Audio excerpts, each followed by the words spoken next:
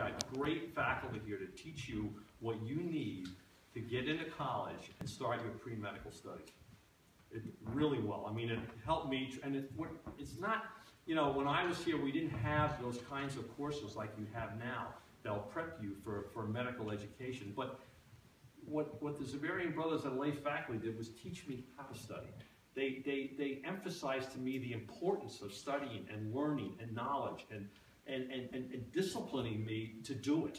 Okay, to grit my teeth and on a weekend or at night when some of my friends, well, I was studying, learning, because I was not that smart. I mean, I was in the bottom of the freshman class, but I still was able to do it.